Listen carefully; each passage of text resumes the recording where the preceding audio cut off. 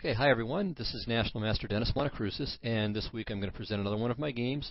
And this is an older game from 2002, and it's against Leonid Yudasin from the New York Masters tournaments that Greg Shahade used to run way back when.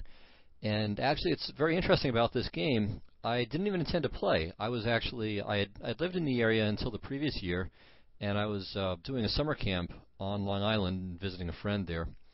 And I thought, well, I'll check out one of these New York Masters tournaments just to watch. I mean, felt like I was too tired to play. I hadn't really been playing very much at that point in my life. I'd kind of gotten back into academia and wasn't really working on my own chess at all. So this was just supposed to be recreation, no intention of playing. Just thought I'd watch all the strong players in action and see what they did. As it turns out, though, Greg needed a player. So they had an odd number of players, so I was recruited to be a filler. And I was certainly not optimistic about this at all. I thought, hey, I'm going to be a full point buy for somebody, really. And when I was paired with Yudasin at first, I thought this is absolutely horrible. This is even worse. So not only am I going to be playing a very strong player, but I'm probably playing the best player in the tournament. So Yudasin was winning almost every week in this event. So a very strong player. In fact, he was a candidate back in the mid '90s and lost a match to Kramnik. So super strong guy. And here I am. I'm tired. I just worked the full day. No intention of playing, out of form, all of that stuff.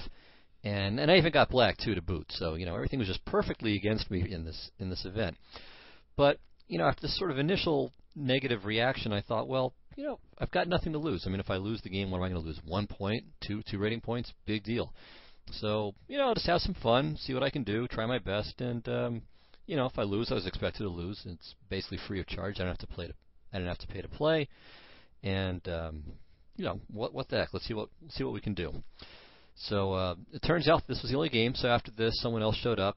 But I got my one filler game in, and it turns out that it ended not only successfully, but it also ended with a really incredible finish. So very, very amusing and entertaining, and definitely picturesque. All right, well, let's have a look at the game, and I hope you'll enjoy it too.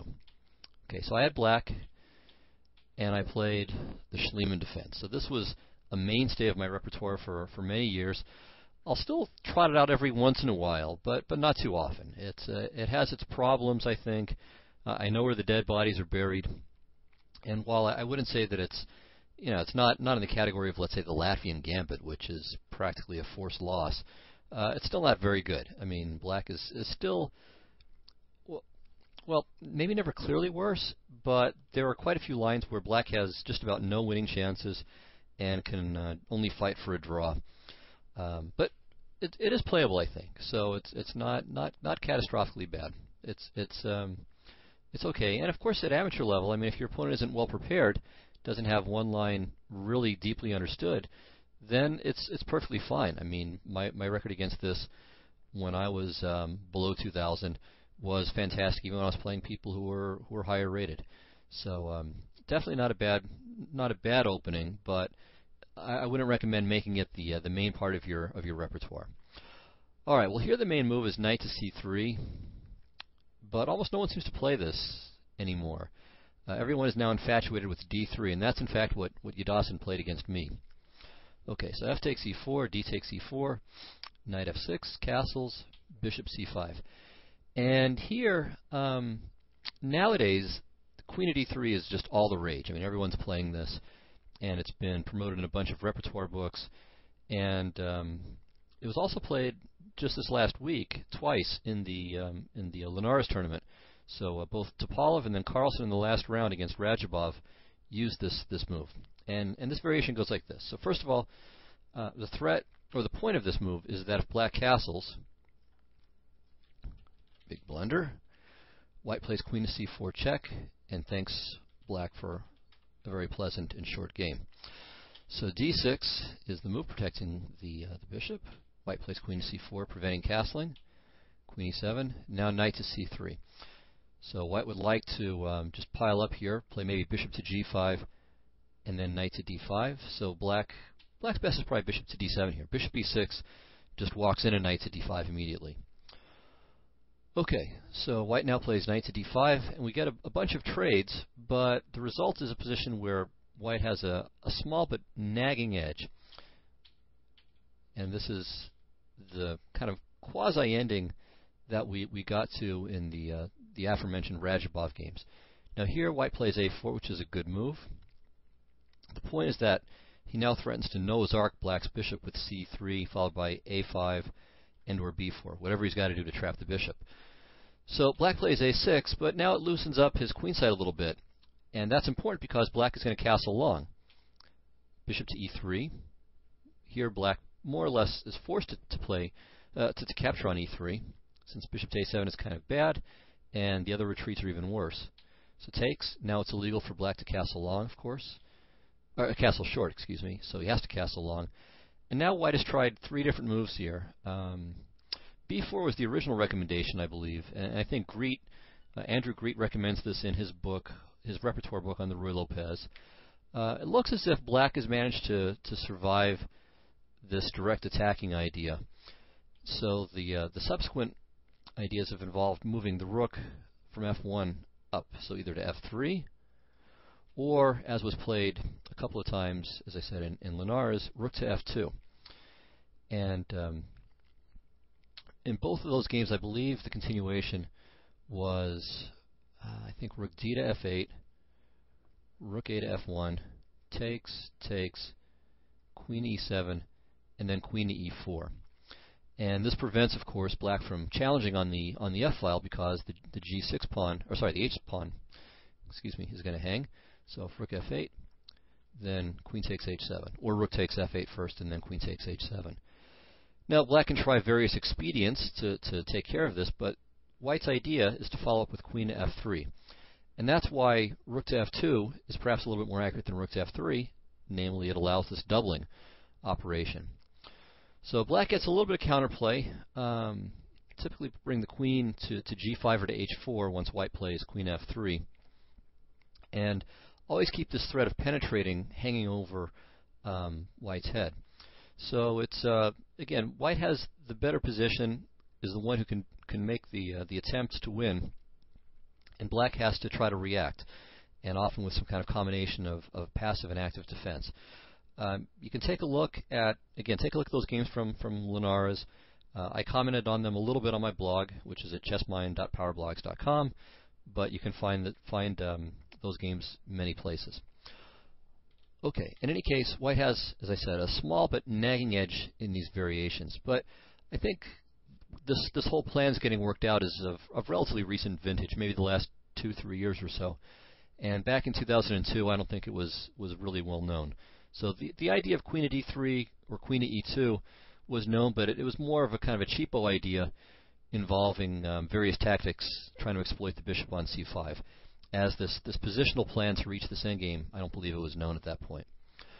Alright, so Yudasin played what was then the main move, knight to c3. I played d6, bishop g5, castles, knight to d5. And this looks a bit threatening because black's pawn structure on the king side is going to be loosened up here. Now, I think I just misremembered at this point what I was supposed to play. Again, rust, and I think I was moving on to other variations in the opening besides the Schliemann, but as I wasn't really, I didn't think they were exactly in tournament condition at that point, I went back to the old standard here. But anyway, so the point is that I misremembered what I was supposed to play here. The theoretical move in this position is king to h8. And now, the point is, or one point of this is that black won't lose the exchange if white plays knight takes f6. So g takes f6, bishop h6, rook to g8, bishop c4, and no problem, the rook can come up. So there's the rook won't be trapped there.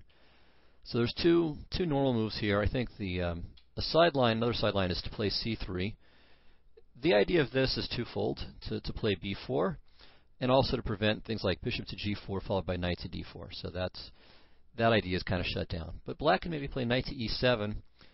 And after the swap again, black seems to be in pretty good shape here. So the rook is well placed on the g-file, his king is safe, and he's going to have a very big center. In some ways, I should point this out now, and this will be a recurring theme for quite a while in the opening, There are some broad family resemblances between this and the Sveshnikov Sicilian, which we discussed a little bit last week, in that White has the opportunity to take advantage of some holes. Now, in this case, it's more f5 than d5. Pardon me. That's vulnerable.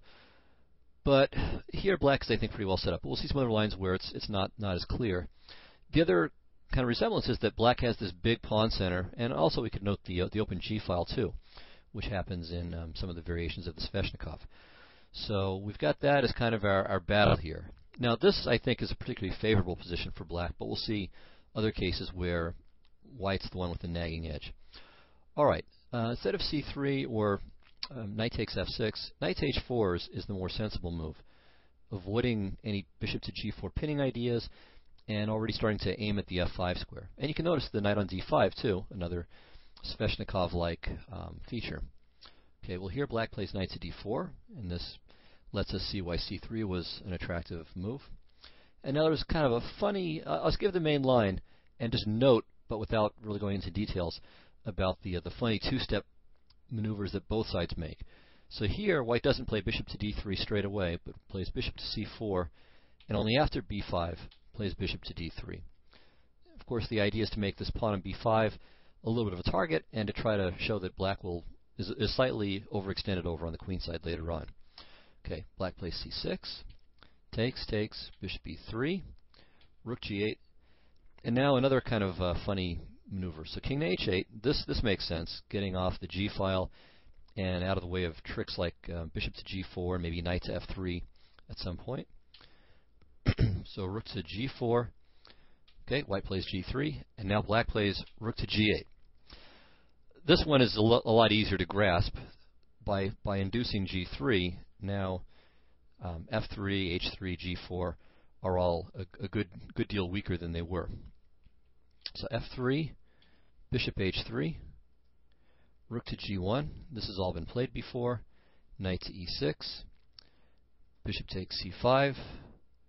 Okay, I'm not sure if that's been played before, but it's given in the important book on the Schliemann by V.L. Ivanov and Kuligin. So it's I don't know, from the mid-90s, I think, but it was by far and away the best book written on the Schliemann.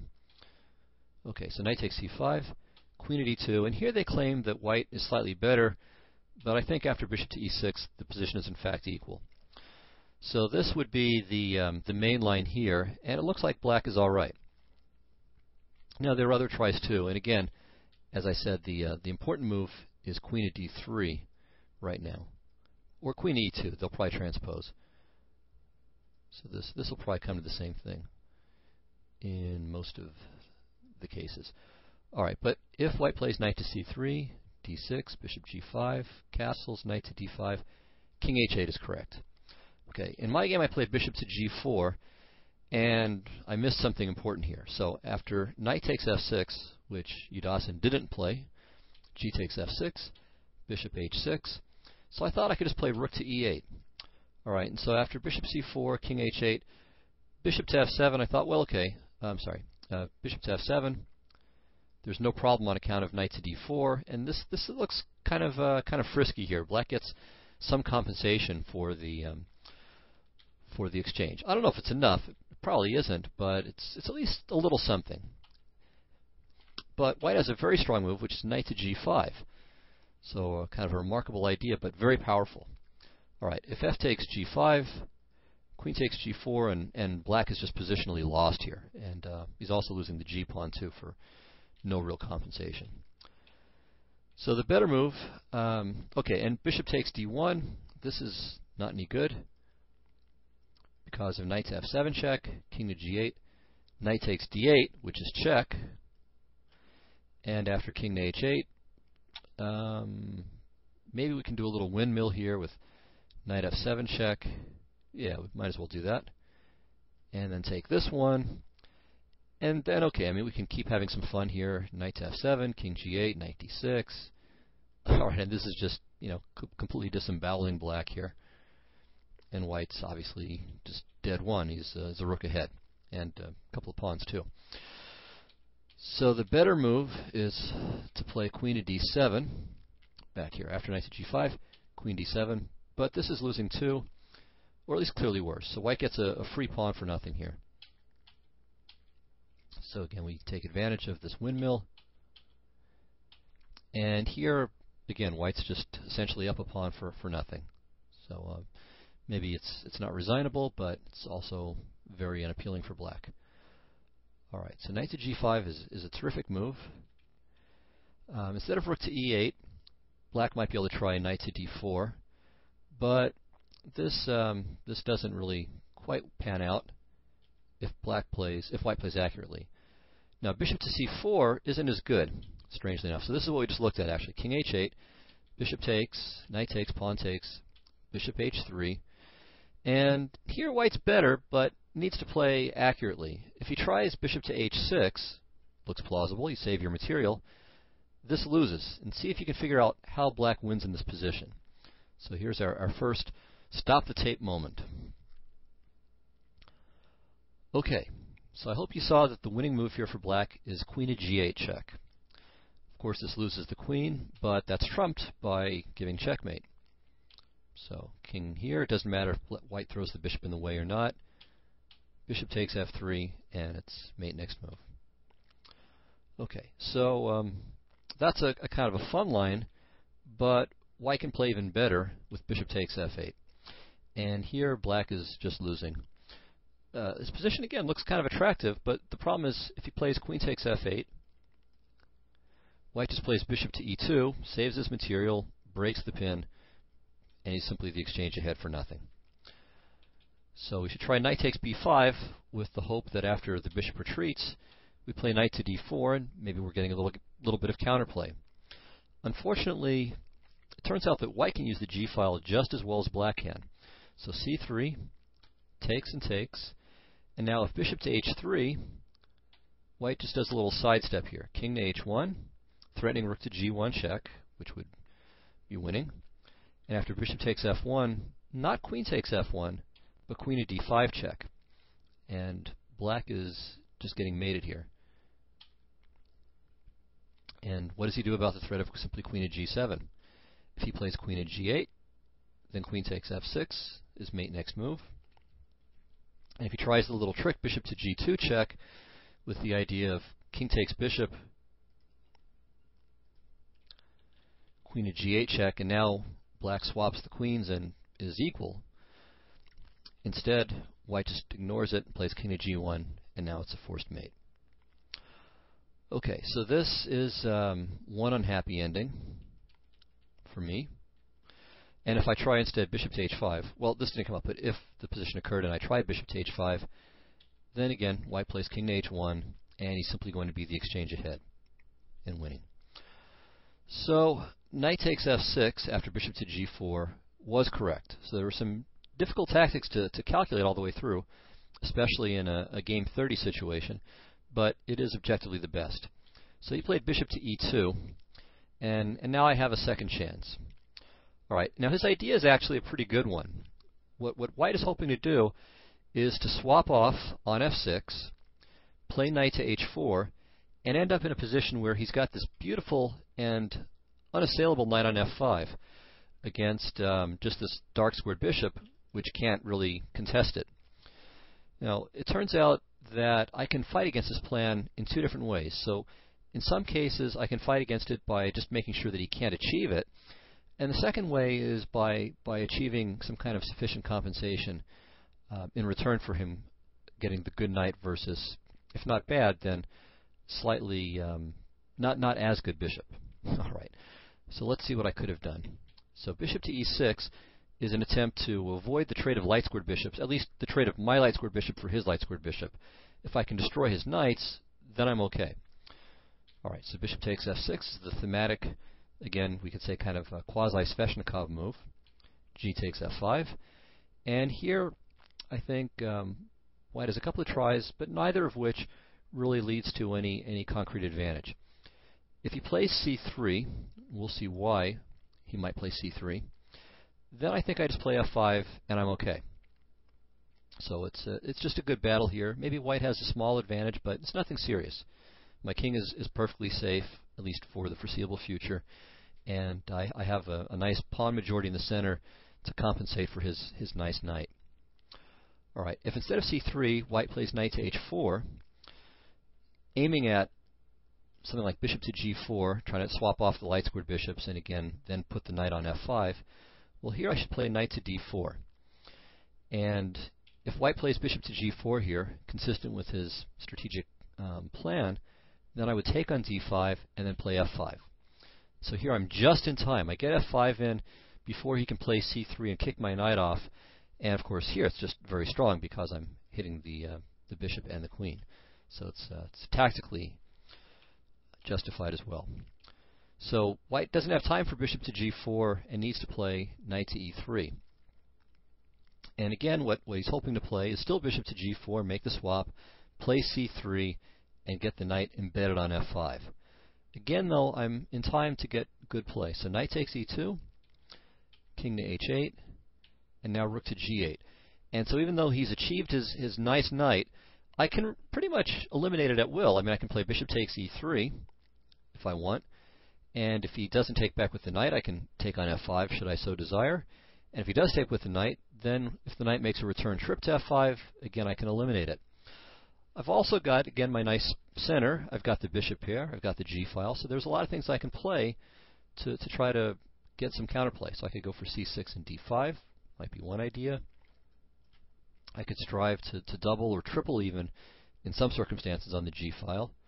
So it's a roughly equal position, I think. White has a beautiful knight, no doubt about it, and very good control over f5 in general. But black does have his assets as well. Okay, unfortunately, instead of this, I played a less sophisticated but quite natural move, queen to d7. So I simply wanted to break the pin and try to build up a kingside attack, rather naively. Okay, he plays bishop takes f6, g takes f6, and here the move, which of course is part and parcel of the plan as I very well recognize now, but was pretty much oblivious to at the time, was knight h4. And now all of a sudden I felt a lot less happy. Incidentally, I should point out that the stem game, at least for this plan, was played between Khalifman, the one-time FIDE world champion, and the Bulgarian Grandmaster Inkyov. I'm not sure if I'm pronouncing that right, but you can find it.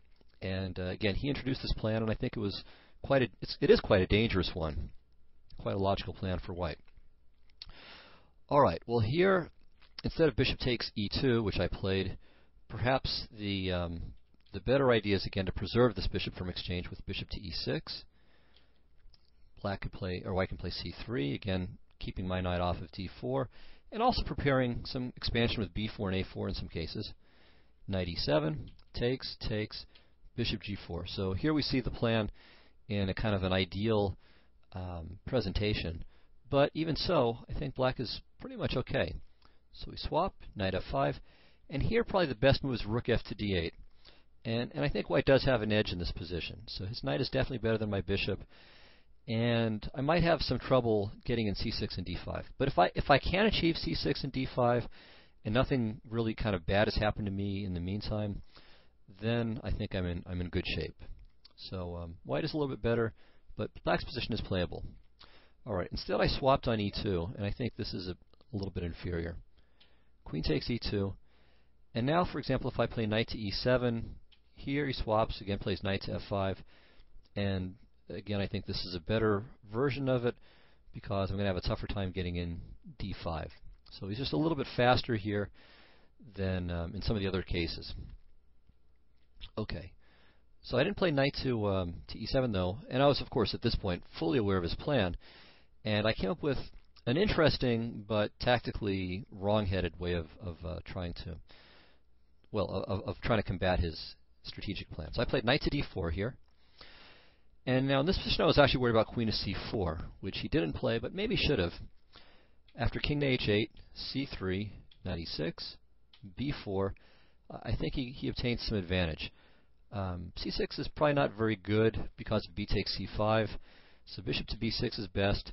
And here I think if he plays rook a to d1, he's maybe got a small advantage still. So it's a more comfortable position for white. The problem for black is that while I'd like to play c6, to do so would make this pawn on d6 quite vulnerable. So I don't want to do it, but if I don't do it, then knight on d5 is a real thorn in the flesh.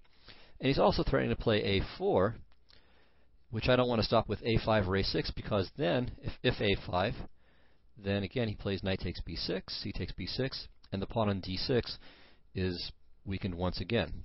I'll have a little counterplay against his c3 pawn, but white is preferable. White's position is preferable. Okay, so all this to say that queen to c4 I think gives white some advantage. But he played queen to d1, and this is quite consistent. He wants to play c3, knight f5, and so on.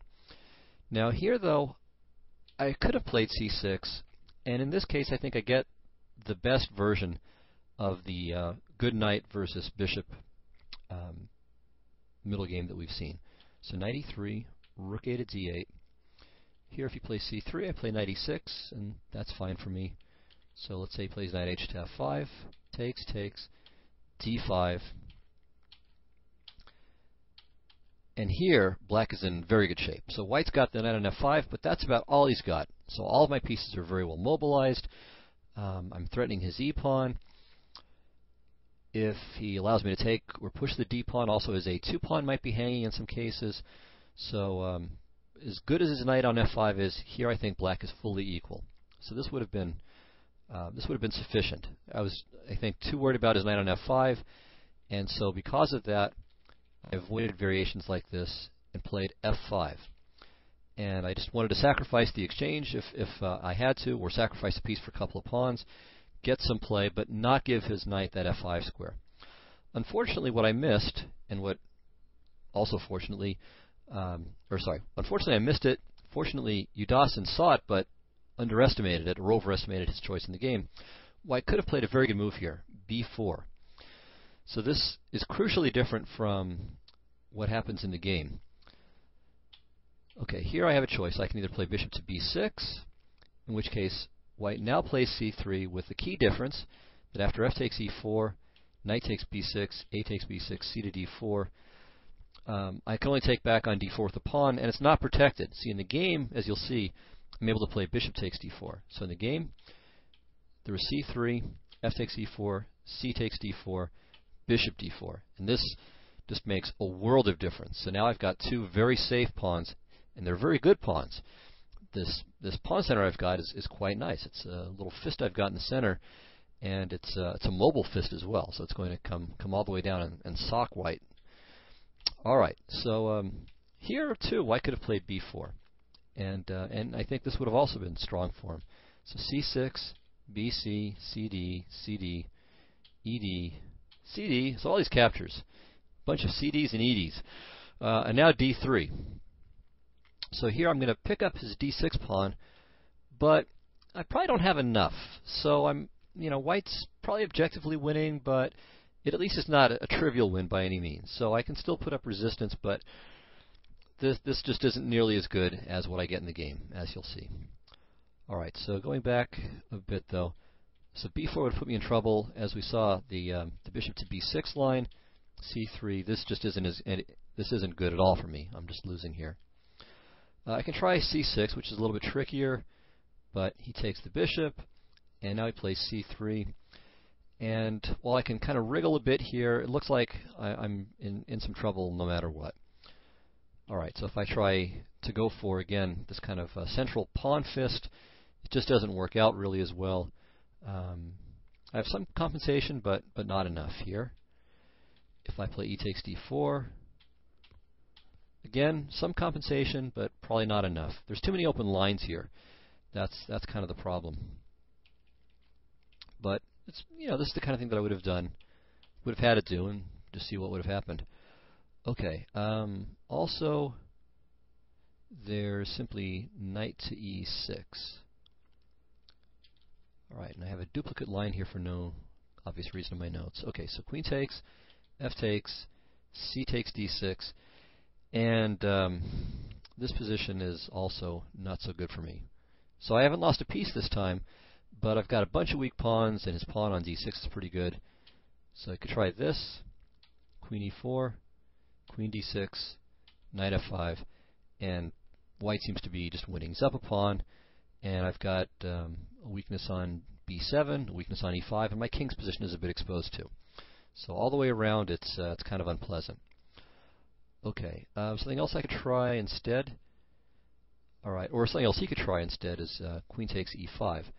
So after rook a to c8, queen takes e5 is also possible, and this might even be better.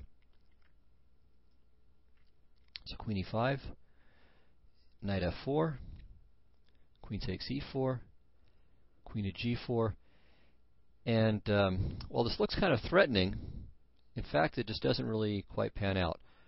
King to h1, avoiding the discovery, so you can see black threatening knight to h3 check, and then queen takes e4. So king h1 just sidesteps it, queen takes h4, g3, and while after queen to d8, g takes f4, all of white's pawns are isolated here. So all 6 of them. The problem is that white has 6 isolated pawns and black has just 3 pawns total. So it's enough to win.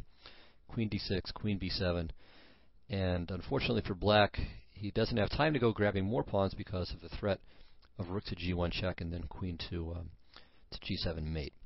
So white is winning in this position. All right. So instead, as I mentioned, white should have played b4. This would have been a good move, but he played c3 instead. Actually, let me fix one other thing here.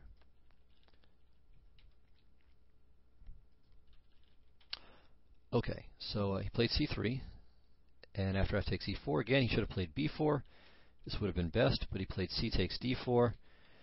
And now we end up with this very, very interesting position. So queen to e2, threatening my e-pawn, and if I were losing it, the game would simply be over, but c6, knight e3, d5, and black has very real compensation here in the form of, again, this massive pawn center here. And don't forget this c-pawn, too. This may come into the game.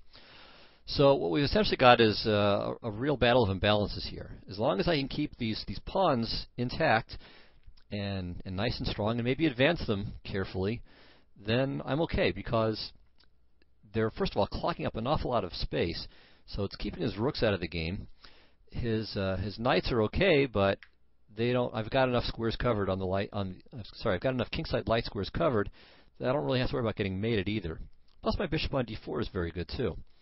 So this is not an easy task for white to convert his small material advantage. All right, so he plays rook a to d1. I played king to h8, just getting off the g file. b3, rook f6. So I'm just going to double up and maybe play rook to h6 in some position. Okay, but maybe this was slightly inaccurate, because now he plays knight to c2. And the point is that I can't move my bishop now because queen takes e4, so I allowed this pin. So unfortunately I have to give up my dark squared bishop, this beautiful piece, but nevertheless, there are quite a number of pawns that are going to be very happy, ready, willing, and eager to take its place on the d4 square. So c5, g3. Of course, I still can't move the bishop because of queen takes e4. So now I play queen to f7, piling up on the f file, and also now threatening to save my bishop. So he takes it, I take, and now he plays f4. Now this move definitely has a couple of points in its favor. So first of all, he no longer has to worry about pressure against f2, and he's now got a mobile kingside majority as well, and he's grabbing some space on the king side. And also, it's not clear what my heavy pieces are doing on the f-file any longer. On the other hand, now my pawn on e4 is completely safe, and it's just one more passed pawn. So I went from essentially having one passed pawn, or two, but they were doubled, to now having 3 passed pawns, with the possibility of even more yet to come. Okay, so here I played rook to e8, just bringing my last piece into play, and of course, I want to help these guys go forward. So I'd like to play d3, and if he plays queen to e3, to play d4, and then play e3, and just keep them trundling down the board as fast as possible. All right, so now he plays rook f to e1, which stops d3, because were I to play this, rook takes d3 would be very embarrassing and painful. And we would miss the wonderful conclusion to this game as well. All right, so I played rook f to e6, renewing the threat of d3. at least the possibility of d3. He plays f5, rook to e5, and now queen to f2. So once again, he's preventing d3 because the c-pawn would hang. So if I push, queen takes c5, and then I would be clearly lost. Alright, so I played queen to f6, preventing him from playing f6 himself. So I don't want to allow his pawns to get moving. Even if they're not as impressive as a force as my central pawns are, still, I don't want to give white any unnecessary counterplay. Alright, so now he played h3, just slowly preparing his kingside advance. He'd like to play king to h2 before playing g4, so there's going to be fewer tactical possibilities against his king. Alright, so now I played b6, preparing to play d3. He played g4. And now here maybe I should play d3. It's not so clear. So I didn't like that. It seemed to me that, at least for a moment, the dark squares might be blockadable. So knight to g2, d4, knight f4, e3, queen f3, rook g8, so threatening the f-pawn here because of the pin. King h1, d2, rook to e2. And, alright, this position is definitely unclear, but it at least looks like white has achieved a blockade for the moment. So I'm not sure that this is the best I can do. Maybe white can continue with rook to g2, and then queen to d2, e2, and then queen to d3, or queen to c4. Really just trying to lock up everything on the light squares. So instead, it seemed to me that e3 left my pawns less readily blockadable than d3 would. All right, well, his knight on h4 is loose if his queen doesn't go to g3, so that's in fact what he did. And now I played rook to g8, trying to open up some more tactical possibilities like h5, maybe. Of course, knight to g6 check would be a problem right away, but just as an idea. And I am threatening to play rook takes f5. At least I think I am. So he played rook to e2, and I'm trying to remember, why can't I play rook to f5? Oh, no, I can't, of course. I'm just miscounting here. So rook takes f5, knight takes f5, queen f5, g takes f5, rook g3, and I'm just down a rook there. And my pawns aren't far enough advanced to justify that. But that's right. But so the point was, okay, yeah, if he plays knight to f3, then I have the capture on f5. So that's really the idea. It's prophylaxis against knight f3. Okay, so rook to e2, rook e4. Again, possibilities of h5 in some circumstances. King h2, and now c4. So here come the pawns, bc, dc, and you can see these guys are running down the board a little bit. All right, so he plays knight to g2, which is, I think, a pretty good move. Takes the knight from its exposed location, which also frees the white queen to move to some other place as circumstances warrant. And also, it just brings the knight back into the action. In some cases, it might go to f4. Some cases, he might want to just sacrifice the piece back with knight takes e3. So it's a good move. All right, I played b5, continuing to do whatever I can with this massive majority. Knight to f4, and here I played queen to e5, knight g2, queen f6, queen to c7. Okay, so now I played rook g to e8, preparing to play d3. So if he plays queen takes a7, then I can play d3 because, right, let me show you this. Okay, queen takes a7, d3, rook takes e3, and here, though, I have queen to e5 check, and after the king retreats, then I can play rook takes e3. And I'm regaining my piece, and of course, while the pawns are even in number, they're certainly not even in quality. Mine are much faster here, and I'm probably winning in this position. So he played queen to c5, and hitting the d pawn, hitting the b pawn, and I decided at this point that I didn't want his queen to bother my pawns any longer, and I played queen to e5 check. So we traded, and I should say at this point, I'm getting into time pressure, so I think I've probably got about 4 minutes left here, maybe a little bit less than that. And I think he had around 9 or 10 minutes to go before the end of the game. All right. Well, here he played knight to e1, so a good blockading move. And now I think I made some inaccuracies. So I, again, was too infatuated with my pawns. I should have played king to g7. So just centralizing my king, really helping to blockade his pawns before they can do anything useful. And I should be better, I believe, at this point. All right, so instead I played b4. He played king to g3. And again, I should probably play king to g7. And here I think white should bail out with a draw by giving up his knight for the pawns. So let's say h5, knight f4, takes, takes. And when I finally play d3, he sacks the piece. And this will just bottom out into a routine draw pretty much right away. All right. So instead of king to g7, I played a5. If he played king to f3 here, I think the position's just equal. I mean, d3, he always just sacrifices the piece. So instead, he played f6. And I guess he was getting a bit optimistic. And actually, the kind of ironic thing about this is it forced me to play what I should have been doing a while ago, namely activating my king. So king to g8, knight f3. Okay, and now he's got a double attack on my d pawn, and I made a mistake at this point. So this would have let him off the hook, or could have let him off the hook for a draw. So the right move here is d3, just ignoring his threat, because if he takes the rook, I don't take his rook, but I play rook takes e5, and these hungry pawns can't be stopped. If probably white's best here is king to f3, but after takes, takes, and then b3, white can't successfully cope with the three passed pawns, and black is winning.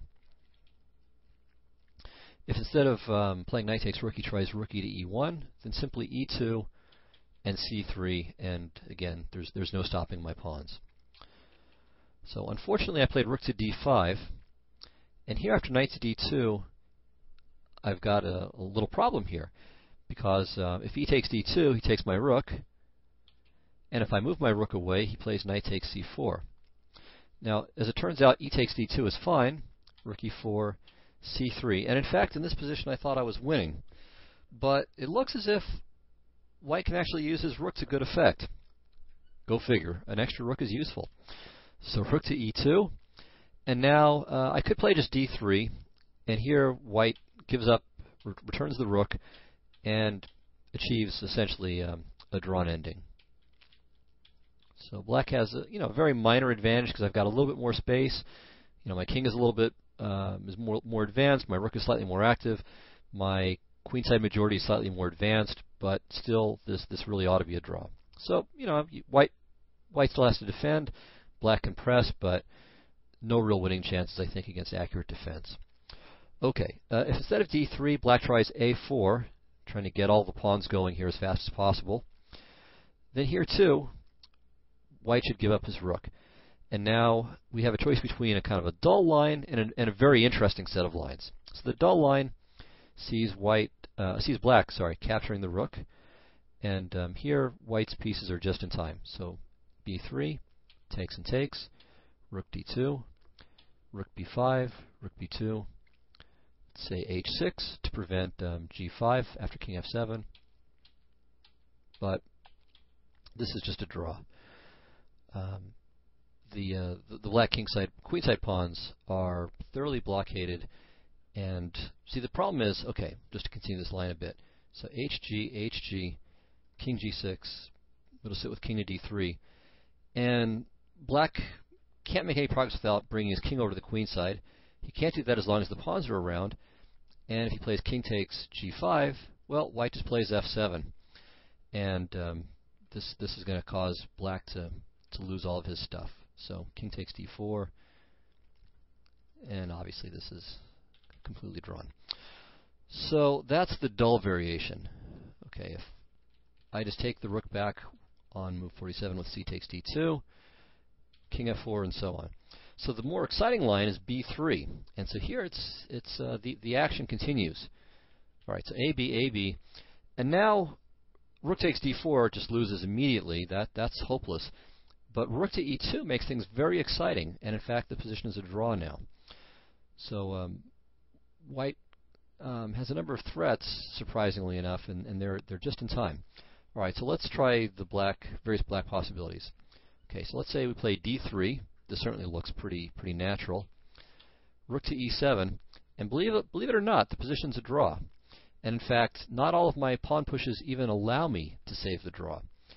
So this is actually a pretty cool position. This would be some work. So this isn't maybe a 2-minute job here, but if you want to take the time, I'd suggest pausing the recording here and see if you can figure out what black ought to play, or at least what moves are okay for black, and how white saves the game in each case.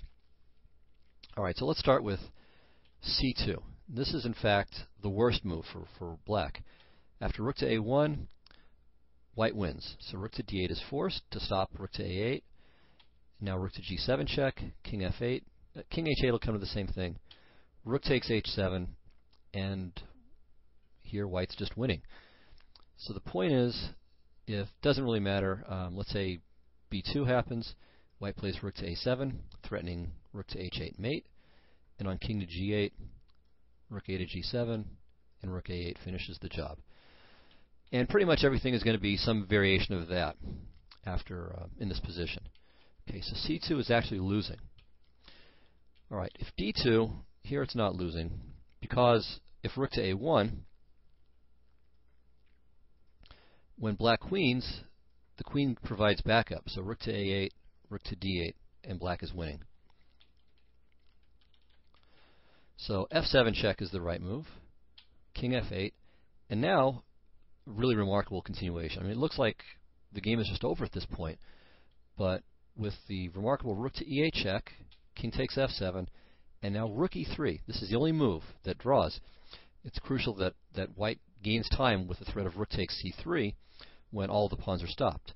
So black needs to play c2, and now rook to f1 check, and it's simply perpetual. So the king goes somewhere on the g file, g6, g7, g8, and the rook on e1 just goes wherever is appropriate to give check, and just follows the black king up and down. And notice that while black can avoid the perpetual by putting his king on g5, it avoids the perpetual at the cost of getting checkmated by h4. So king g5 is horrible, h4 will be mate. Okay, so that's a really remarkable draw. Now, what about b2? So b2 stops rook to a1 cold. Well, it turns out that white still has enough files to play with, and rook d to e1 draws. All right, so first of all, if rook to d8, trying to prevent the draw, prevent the back rank check, here white wins. Rook g7, and whichever way he goes, he loses. So king f8, well, king h8 first, rook e to e7, and again we've got the basic mate here thanks to the pawn on f6.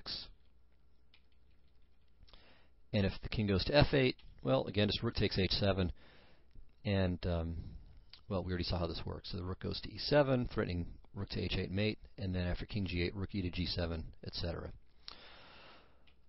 Okay, so rook to d8 is losing. Black has to push the d pawn, and now white draws f7. Now not king to g7, because rook f1 would actually win, threatening f8, which is, well, it's double check. That's the key point, winning.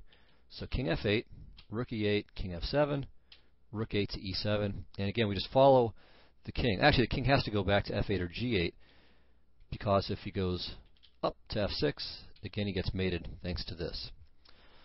All right, so a very, very amusing line, and only a draw though. All right, so that was rook to e2, d3, rook e7. I could also try rook to d7, trying to keep prevent f7 check and keep his rook off of e7. But here too, white draws, king f4, d3, again rook to e7. And if I take, that's no good. Just takes, king f7, rook d3, and white holds in that case. And if b2, rook d7, c2, f7, king here, check, check, and now this. And of course, now white doesn't have to worry too much because black is running out of pawns a little bit. He needs to play c1 or b1. And this looks actually pretty good at first because it's queen with check. The problem is white now checks, and after king f7, rook d7, and once again, the rook on the d file will shadow the king on the f file, or wherever it goes. So he just follows it, and it's another unavoidable perpetual check. So this would not have been easy at all for Yudasin to have found. I mean, he was getting fairly short of time himself, And, for all I know, I would have blown it too. I mean, it's rapid game, anything could have happened. Instead, he played rook to f1, which is another aggressive try, but this one doesn't work. So I played rook to d8, preventing f7 and rook to e8. He plays rook to e2. I played d3. And now, with the loss of 2 tempi here for white, rook takes on d2 is just not good enough. So cd, rook d1, rook c8, rook d2. And now black has the nice move rook to c2, with the first point that if rook takes d3, rook to c3 just wins. Black is going to queen on one of his pawns on the queen side before the white king can make it over. So rook to d1 is forced. Rook takes a2, king f4, d2, king e3, a4, takes, and now b3. And the pawns are just in time, again, before before white's king can make it all the way over. So an interesting try is rook to d8 followed by rook to b8, but after b2, king f4, king to d2 is impossible because b1 queen is discovered check, and otherwise just a3, rook a1, and so on. So king f4, going for a counterattack, a3, king e5, rook a1, rook b7, king g6. And although my king looks like it's in big danger, there's no way for white to exploit this. So, for example, if rook to g7 and then g5, king h5. And now, again, he's just one move away from winning. So if his king was on f4 or f5, rook takes h7 would at least give him perpetual. Well, perpetual if his king's on f4, mate if his king is on f5. But he doesn't have time to bring the king over. If king to f4, rook to f1 check, or if king to f5, b1 queen check is even better. All right, that leaves just rook takes h7, but after king to g5, it's apparent that my king will escape perpetual check quite easily. All right, but this is perhaps the best try that he had. In the game, after d3, he played rook e to f2. And here I just, from here on out, I basically just ignore what he's up to, and I get my pawns going. So a4, again, rook takes d2 is going to be too slow for reasons that pretty much go along with what we just saw. So g5, b3, takes and takes, h4, b2, h5, and now c2. And I mean, this is pretty rare. I mean, you're not going to find many games, even if you look through all the databases, you'll maybe find 2 or 3 games with this many passed pawns about to queen. So very, very rare, as well, especially with the backup pawn on e3. So the 3 connected passers on the 7th rank is very rare already, and with the backup pawn there, it's even more unusual. And fortunately, it's not just that they're very attractive and dangerous, but I'm in time before his own kingside play takes effect. So here he played rook takes d2, getting rid of one of them, but at last I queen one of these pawns. Okay, so now I'm finally relieved. I've queened a pawn. I'm very short of time, but I have enough. He played rook d to d1, and here, okay, I should have probably played queen takes g5, but serious time trouble. I played queen to e3, and now he helped me along with king to g4. So his king should go backwards. I'm still winning, of course, and winning pretty handily with rook to d4, but still, now it's just mate. Rook to d4 check, king to f5, queen to e4 mate. And so that was the end of the game. And I was definitely very excited about this. Yudasin was definitely the strongest player I had beaten in a tournament game up to that point, and probably still up to this point, as a matter of fact, as well. I mean, he's quite a strong player. And just, to have this experience where I had no real hopes for the game at all. I mean, first of all, I didn't expect to play, and I certainly didn't expect to play well. And then to have black against the strongest player in the event, or at least the highest rated player in the event, and to win was just a wonderful surprise. So this was definitely one of my happiest memories in chess, even though it didn't win any money for me. There was no title, no nothing. Just a nice surprise win against a very strong grandmaster. So very enjoyable moment for me, and it was definitely great propaganda for my lesson. So I went back to the chess camp the next day, and I could say, hey kids, you should listen to me. Here's what I did against a very good player. So I was a bit lucky, I would say. I mean, he missed a fairly clear way to have a winning position early on in the middle game. But still, sometimes you need to have a little luck, and I got it in this game. So I hope you enjoyed this game. Thanks a lot for watching. If you like this, check out my blog, chessmind.powerblogs.com. Always got to throw in that plug there. And next week, I think I'm back to another U.S. Chess League countdown show, so check that out. I'll be summarizing 3 games in the one show. And after that, I think it'll be time for another one of my own games. So anyway, I hope you enjoyed it. And, let me know what you think about this. And I'll see you again with a new show next week. Take care. Bye-bye.